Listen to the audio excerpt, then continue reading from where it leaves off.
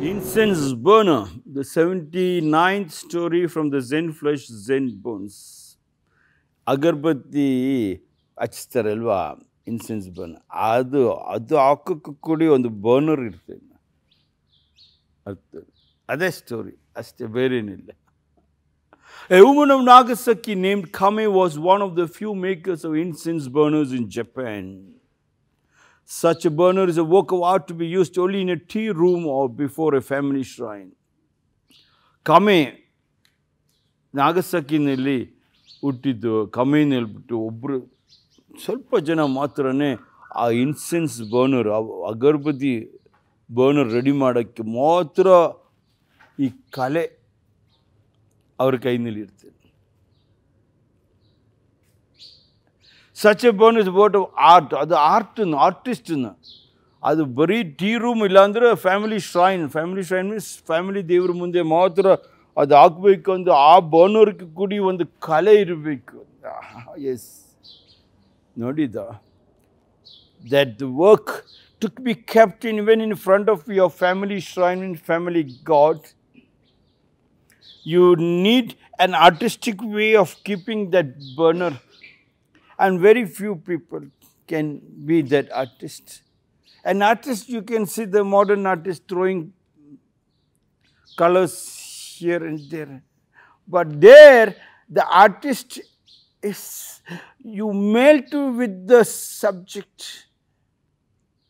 You enter into that wood or into that subject, and you become the burner before you chip it up. Yes, like the person who wanted to draw the bamboo shoot. The emperor asked him before he could declare him as, of course he declared him as the painter of Japan, means his god. And what did the emperor ask? Just, can you draw a bamboo shoot? And the painter bowed and he disappeared for 3 years. What did he do in 3 years? The first year when he came, he entered the forest, he sat in front of the bamboos. Second year, he could relate to the bamboos, he could converse with the bamboos. And in third year, he became the bamboo and the drawing happened of his own. He brought the drawing, he showed to the emperor. Emperor was shocked, it looking live like that. ಅದು ಅಗರಬತ್ತಿದ್ದು ಅದು burner ready ಮಾಡಬೇಕಂದ್ರೆ ಕಲಾಕಾರಕ್ಕೆ ಮಾತ್ರ ಆಗುತ್ತೆ. Artist, ordinary artist, ನಮ್ಮದು modern artist ಥರ ಹಿಂಗೆ paint ಹಿಂಗೆ ಹೊಡೆದ್ಬಿಟ್ಟು ಹಂಗೆ ಹೊಡೆದ್ಬಿಟ್ಟು ಅದು ಆರ್ಟಿಸ್ಟ್ ಅಲ್ಲೋ. ಜಪಾನಲ್ಲಿ ಆರ್ಟಿಸ್ಟ್ ಮೀನ್ಸ್ ರಾಜ ಡಿಕ್ಲೇರ್ ಮಾಡಿದ, ನೀನೇ ನಮ್ಮದು ರಾಜ್ಯದ ಪೇಂಟರ್ನ ಡಿಕ್ಲೇರ್ ಮಾಡಿದ್ರೆ ಅವನ ದೇವರು. ಅವನು ರಾಜ ಮುಂದೆ ಬಂದು, ರಾಜ ನಿನ್ನನ್ನು ದೇವರು ಹಾಕಿ ಡಿಕ್ಲೇರ್ ಮಾಡಿದ್ದು, ಪೇಂಟರ್ ಆಗಿ ಹೇಳಪ್ಪ ಏನು ಬೇಕು ಅಂತ. ರಾಜ ಹೇಳಿದ, ಬಂಬೂ ಇದೆಲ್ಲ, ಬಂಬೂದ ಹಿಂಗೆ ಚಿಗುರು ಬರ್ದಿಲ್ಲ, ಆ ಚಿಗುರು ಅದೊಂದು ಬರೆದು ಕೊಡೋಕ್ಕೆ. ಎಲ್ಲರೂ ಶಾಕ್ ಆಯಿತು ಪ್ಯಾಲೇಸ್ನಲ್ಲಿ, ಏನು ಚಿಕ್ಕ ಬೇಬಿ ಬ್ಯಾಂಬು ಚಿಗುರು ಡ್ರಾ ಮಾಡುತ್ತಾರೆ. ಏನು ರಾಜ ಈ ಮನುಷ್ಯನ ಹಿಂಗೆ ಕೇಳ್ಬಿಟ್ಟಲ್ವ. ಪೇಂಟರ್ ಇಮ್ಮಿಡಿಯೇಟ್ಲಿ ನಮಸ್ಕಾರ ಮಾಡಿಕೊಂಡು 3 ವರ್ಷ ಡಿಸಪಿಯರ್ ಆಗಿದ್ದು. ಇಡೀ ರಾಜ್ಯ 3 ವರ್ಷ ದುಃಖದಲ್ಲಿ ಇದ್ದಿದ್ದು, ಪೇಂಟರ್ಗೆ ಏನಾಗಿತ್ತು. ರಾಜ 3 ವರ್ಷ ಆಮೇಲೆ ಪೇಂಟರ್ ವಾಪಸ್ ಬರುವಾಗ ರಾಜ ಪೇಂಟರ್ ಅಂತ ಕೇಳಿ, ಏನಪ್ಪ ನಾನೇನೋ ತಪ್ಪು ಮಾಡಿದ್ದ.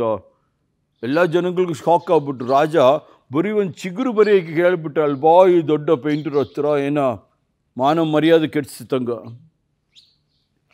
ಪೇಂಟರ್ ಹೇಳಿದ್ರು, ರಾಜ ನೀವೇ ನಮ್ಮದು ರಾಜ್ಯದಲ್ಲಿ ದೇವರು, ಸೂರ್ಯ ಭಗವಾನ್ ನೀವೇ ಅಲ್ವಾ, ದ ಸನ್ ಗಾಡ್.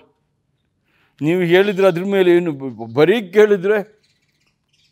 ಅದಕ್ಕೆ ನಾನು ಕಾಡಿಗೆ ಹೋಗಿದ್ದು. ಫಸ್ಟ್ ಇಯರ್ ಬಂಬು ಮುಂದೆ ಹಿಂಗೆ ಕೂತ್ಕೊಂಡಿದ್ದು,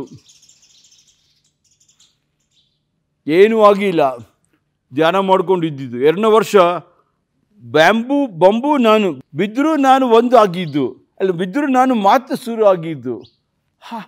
2ನೇ ವರ್ಷ 3ನೇ ವರ್ಷ ನಾನೇ ಬಿದ್ರು ಆಗಿದ್ದು, ನಾನೇ ಬ್ಯಾಂಬು ಆಗಿದ್ದು. ನಾನೇ ಬ್ಯಾಂಬು ಆಗಿದ್ದ ತಕ್ಷಣ ನಾನು ಡ್ರಾಯಿಂಗ್ ಮಾಡಿಲ್ಲ. ಅದು ಡ್ರಾಯಿಂಗ್ ಹಂಗೆ ಬಂದ್ಬಿಟ್ಟು ರಾಜ ನೋಡಿ ಹೇಳ್ಬಿಟ್ಟು ಆ ಸ್ಟ್ರಾಲ್ ಹಿಂಗೆ ಓಪನ್ ಮಾಡಿ ರಾಜ ನೋಡುವಾಗ ಆ ಬಂಬು ಶೂಟು, ಆ ಬಿದ್ದಿರೋದು ಕೊಂಬೆ ಒರಿಜಿನಲ್ ಕಾಡಿನಲ್ಲಿ ಇರ್ತಾರೆ ಆ ಕೊಂಬೆ ಥರ ಹಾಕಿತ್ತು. ಒರಿಜಿನಾಲಿಟಿ. ಅದೇ ಥರ ಇಲ್ಲಿ art. Such a burner is a work of art to be used only in a tea room or before a family shrine. ನೀವು ನಿಮ್ಮದು ಅಪ್ಪ ಅಮ್ಮ ಮುಂದೆ ಹೋಗಬೇಕಂದ್ರೆ, if you have to go in front of a father and mother, you have to work hard to become the real son and daughter before you can go and talk to your father and mother. You should work hard.